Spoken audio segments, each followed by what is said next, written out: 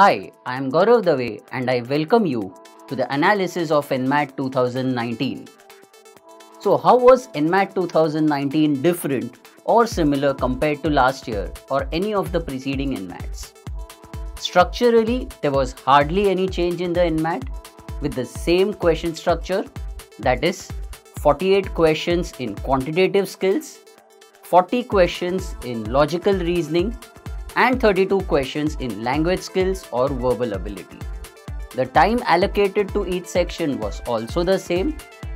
Also, the provision of selecting the order in which you want to attempt each section was given to you like every earlier NMAT. So broadly, there was no change in terms of the overall structure. So what changed? This year, there was a minor change in terms of the topics and subtopics covered in the NMAT exam. But again, for a well-prepared student, this would not have been something that would have come as a surprise. Let's start off with each section, starting with the quantitative skills or QA section. A small change that has been reported across each slot so far is that the number of data sufficiency or DS questions has gone down marginally. Contrary to the earlier breakup, which used to be 20 questions for DI, 6 for DS and 22 for problem solving, this year the breakup was 20 for DI, 5 for DS and 23 for problem solving. Another change compared to last year was that the logical puzzle that appeared last year did not make an appearance this year. Now what does that mean? NMATs up to 2017 used to have 5 DI sets of 4 questions each. 2018 had a small break with a set on conditionalities and grouping appearing in that year.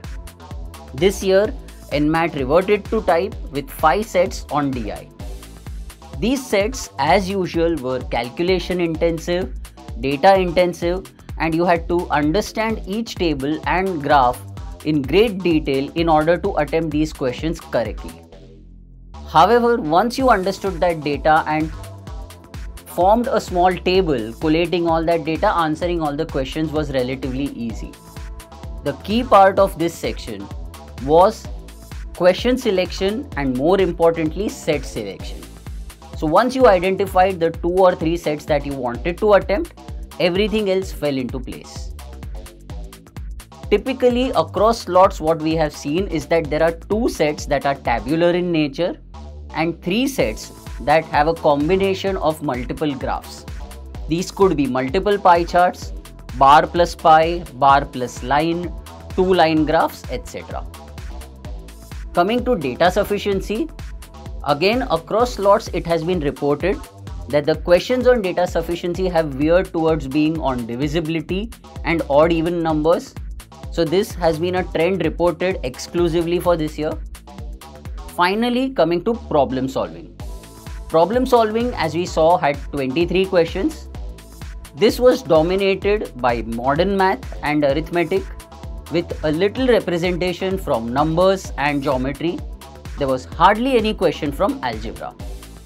So modern math included areas such as permutations and combinations, probability, APGP, logarithms and a one-off question on sets, which was also based on number theory.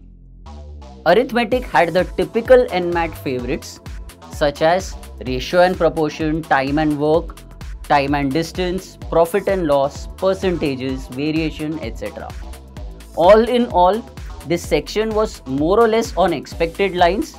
A well-prepared student could have attempted 35 to 36 questions with 85% accuracy, and any attempt close to 35 would be considered a good attempt. Now moving to the logical reasoning section. Again, in terms of the structure of this section, there was a small change. Historically, NMAT has had anywhere between 12 to 13 verbal reasoning questions. Over the last couple of years, this proportion has increased. So in 2018, we had 15 verbal reasoning questions, whereas this year, the number of questions from verbal reasoning has been reported at 16. The remaining 24 questions have been strictly non-verbal reasoning. started with the non-verbal reasoning questions first. This covered a combination of groups and individual questions as is typical for NMAT. A surprise in one of the slots was that there were 2 sets on sequential output tracing, as also a set on grouping people was very conditional in nature and not typical of the matrix based set that you would expect in NMAT. However, these were all on the easier side, contrary to earlier NMATs. This was followed by the standard NMAT questions such as relationship puzzles, direction based puzzles, coding and decoding, number and letter series, etc. So these were all the common question types. Coming to verbal reasoning. In verbal reasoning, again you had the common question types, but the quantity or the number of questions increased. So there were questions on courses of action, where you had a passage with 3 or 4 courses of action. You had statements and conclusions, implicit statements, statements and inferences, strong weak arguments, a typical NMAT question type that is decision making, which is more of HR based decision making, and then you had standard syllogism based questions. All in all, again, this year's LR section so far has been reported to be slightly easier compared to last year, and anywhere close to 28 attempts with 85% accuracy would be a good performance for this section. Last but not the least, let's move on to the language skills or verbal ability section. Like each year, there were 2 passages. The length more or less average at 400 to 500 words with reasonably simple topics based on, say, education, pollution, etc. These were eminently readable, and the questions, though being inferential in nature, were doable. However, the RC passages could have been left for last because the non-RC questions were very simple and could have been attempted very quickly. The non-RC questions that were asked this year covered all the standard areas such as single and double fill in the blanks, lot of analogies, preposition based fill in the blanks, standard vocabulary based questions, synonyms, antonyms, phrases, etc., close passages and jumbled sentences, but comprising either 4 or 5 statements.